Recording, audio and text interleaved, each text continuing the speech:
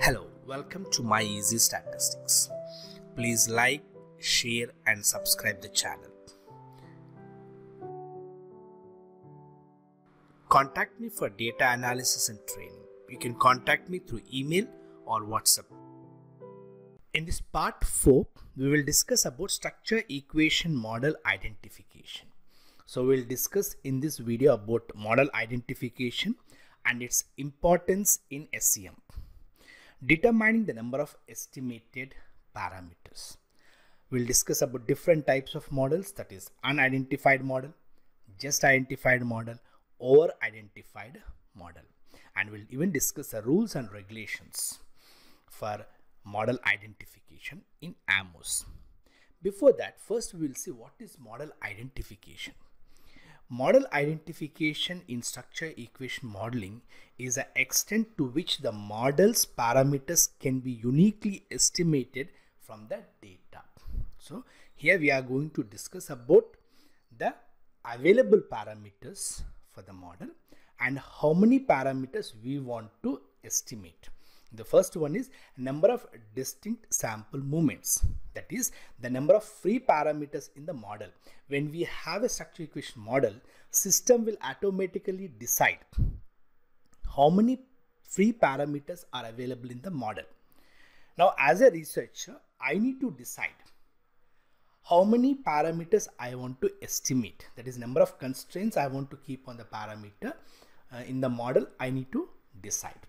Okay, so the number of distinct sample movements system will decide automatically, means how many are available in the model, system will decide. I need to keep constraints, like I want to calculate mean, I want to calculate estimate, I want to calculate covariances. In this way I am going to decide how many covariances I want to calculate, how many estimations I want to calculate. In this way I am going to keep the constraint on the model. Okay, so the difference between the number of distinct sample movements minus number of distinct parameters to be estimated is called degree of freedom. So the degree of freedom of a model is the number of free parameters in the model minus the number of constraints on those parameters. Okay, so a model must have at least one degree of freedom in order to be identified. So we are going to see how many parameters we have for a model and how many we want to calculate. Basing on that, we will see three conditions for the model, that is unidentified model we'll see, just identified model and over identified model. So now, basing on the type of degree of freedom, the model identification will be three types. If degree of freedom is negative, it is called unidentified model. If degree of freedom is 0, it is called just identified model. And if the degree of freedom is positive, it is called over identified model. Now we'll go to SPSS Amos. We'll take one example and we'll discuss these three different conditions and we'll see what are the problems or issues we are going to get and how to overcome that. This is SPSS Amos diagram, which we'll use to understand different types of model identifications. Now let me calculate first estimate. Let me run the model and see. I'm clicking this button which is called as calculate estimate. When I'm clicking this button calculate estimate, you can see this is not getting activated. I'm not able to see the output of the diagram. So for understanding why I'm not getting the diagram, we need to click this button called view text. In the view text, you can see there is an issue. The model is probably unidentified. The model is probably unidentified. In order to achieve identifiability, it will probably be necessary to impose one additional constraint. So why it is the problem we are getting? Because the degree of freedom is -1. Already we said when degree of freedom is negative, it is called unidentified model. Now you can see here what is the issue here is number of distinct sample movements are 9. Number of distinct parameters to be estimated are 10. Means we have free parameters in the model is only 9. Number of free parameters available for is only 9. but we are trying to calculate 10 parameters. So the difference is minus. Means we are trying to calculate more parameters than what is available for the model. Now system is saying it is not possible because the model is unidentified. What we must do is, now we need to keep one constraint so that number of distinct parameters to be estimated also will be equal to number of distinct sample moments. So for that purpose, what we must do is, in the diagram, we need to select this error. For this error, we have this arrow mark. On this, we will keep the estimation as 1. Okay, so the regression weight as I kept as 1. Now let me calculate once, calculate estimations. Now you can see this is activated. View the output path diagram. Now this is active. Now when I click it, I am getting the results. Let me again go to view text. Now in the view text, we can see now degree of freedom is 0. Degree of freedom is 0 means it is just identified because number of distinct sample moments are 9. Number of distinct parameters to be estimated also are 9. So the difference is 0. 0 means just identified. Now let us see how many parameters we are actually trying to estimate. Just I'll show you here. Parameter summary. This is very easy to understand. Here we need to see how many weights we are trying to estimate. How many covariances we are trying to estimate. Variances, mean and intercept. First let us see the weights. Total weights we are trying to calculate is 3. In this 2 we are trying to calculate which are unlabeled, and fixed is 1. Let me see the diagram. In this diagram, these 2 are called weights. Here we have calculated this weight, that is experience impacting sales we have calculated. Education impacting sales also we have calculated.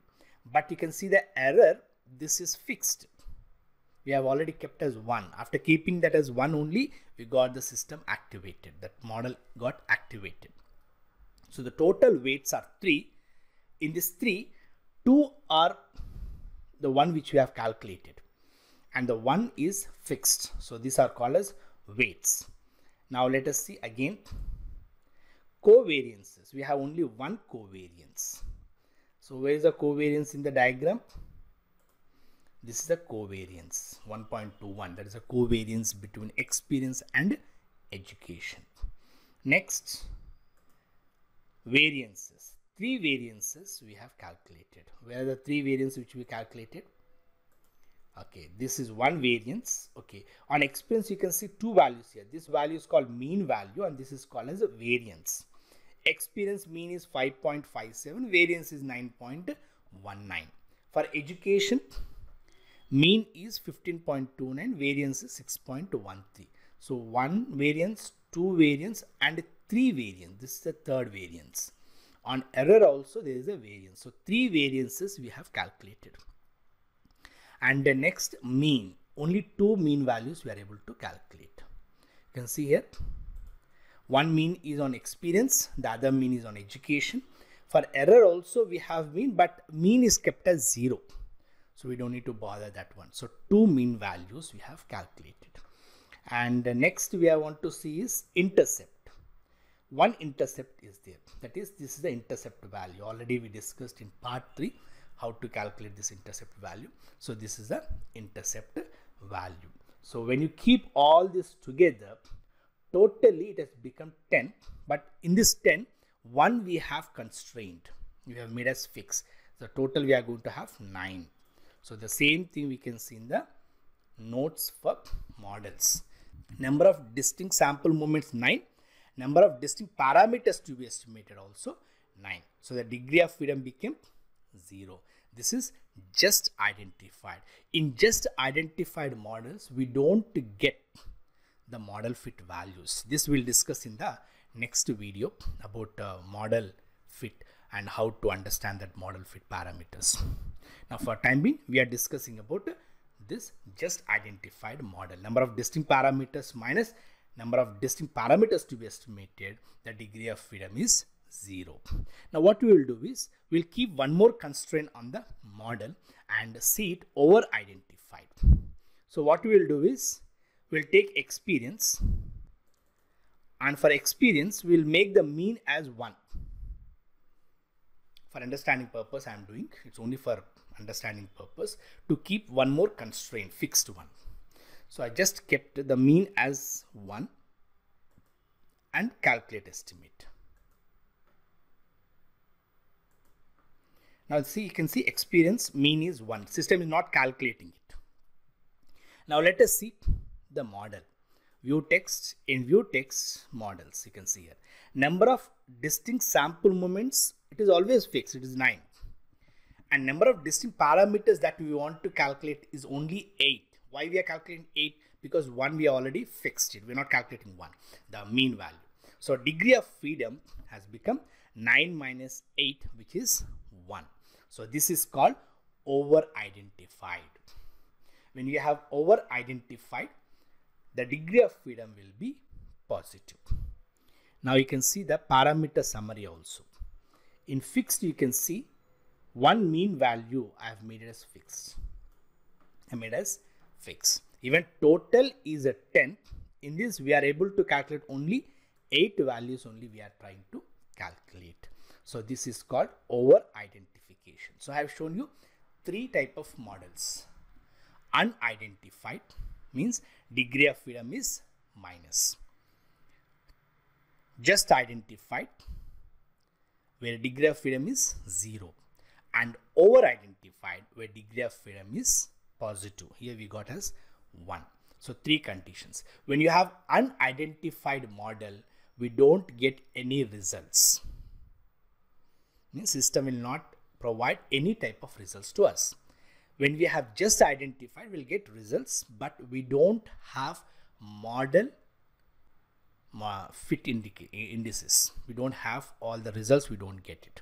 But over identified, we'll get the model results, model fit values we will be getting. So these are the 3 different model identification. When we discuss about CFA, I'll say some more constraints how to make the model identification. Okay, for time in, it is important to understand there are 3 type of model identifications, and always we need to see that the model is either just identified or over identified. The model must never be unidentified.